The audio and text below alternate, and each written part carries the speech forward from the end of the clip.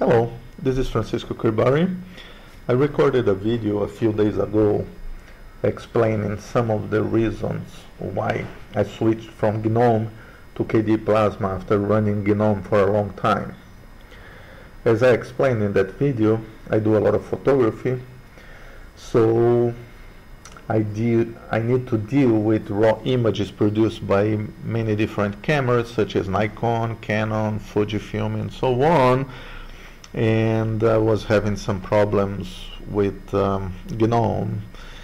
For instance, thumbnail previews under Nautilus and so on, and I just want to show you a few other features of KDE Plasma that may be of interest to photographers.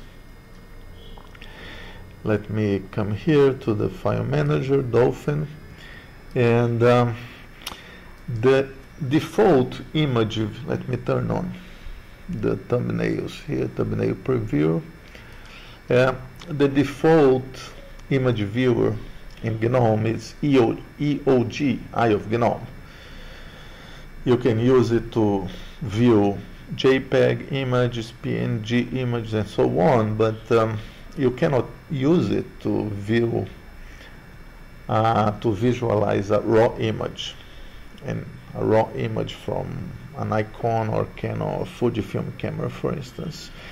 And that's limiting. Sometimes you just want to click on a raw image and take a quick look at it without opening the file in a raw processor such as Darktable.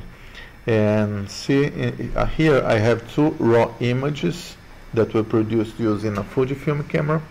I can just click on one of them, single click by the way, and it opens the raw image in GwenView, which is KDE Plasma's image viewer.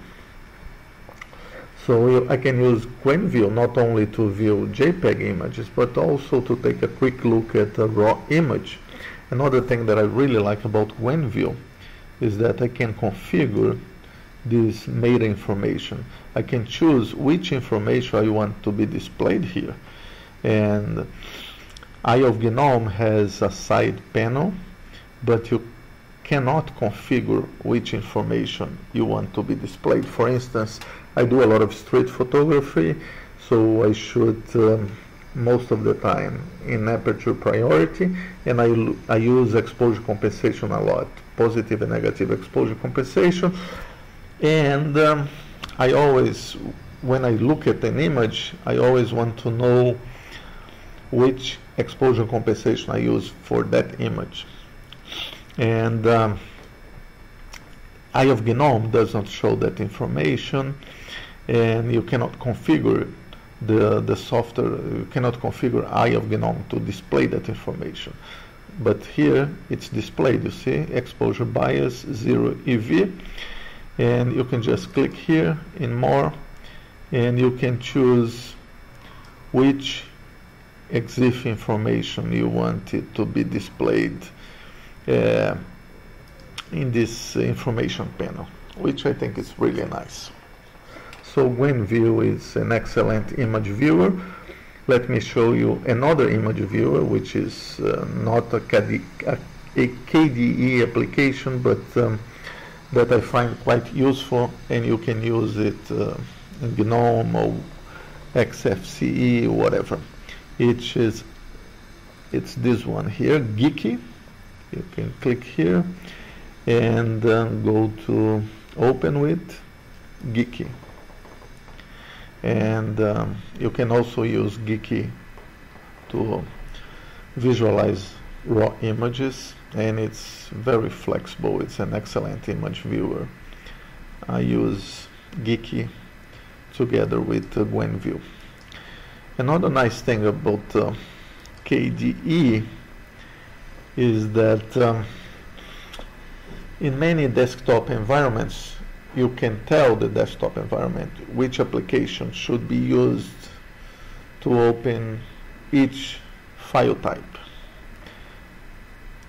but in KDE Plasma you can do more. You come here with application file association, you can list several applications and you can set a priority.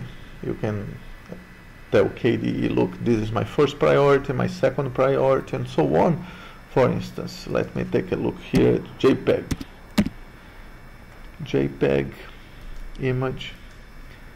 This is my list. Gwenville is my first choice, Geeky my second choice, Darktable, GIMP, Ocular, and so on. So if I click here on, right click on a JPEG image, and I can come here to open with, and I have exactly that list here in exactly the priority that I set in the system settings, and I think that's very nice, no? And this is something that I really like. Oh, by the way, if you want to calibrate your display, color calibrate, and handle ICC profiles and so on, you can include you can install color-d-kde, and that includes this color corrections item here under system settings. I believe it uses some GNOME code. Let me click here, and here you can select ICC profiles. If you want to calibrate your display, then you need to install the GNOME Color Management package. But you can just use the display cow to calibrate your display, and then select the ICC profiles here. So I think another nice thing, by the way, here is that let me change in Dolphin, let me change here the display mode for a list. I can right click here, I can come to image, and I can include information on the resolution of the different images. See, those are the resolutions of those images, and that's something that's really nice when in the same folder you have several images with different resolutions, and then you want that information here next to the file size and next to the file names. And so most things in KDE Plasma work out of the box. KDE Plasma is very flexible, configurable, and that's a good choice for photographers as well. I think GNOME is an excellent desktop environment. I like GNOME quite a lot, and it's very beautiful, it's functional, and it's shoulder to shoulder with several other excellent desktop environments, such as the Apple desktop environment, OS X, and so on. So, but for now, I am very happy with KDE Plasma, and it's an excellent desktop environment and highly configurable. Some people even say that's insanely configurable. You can basically configure everything that you want to configure in KDE Plasma.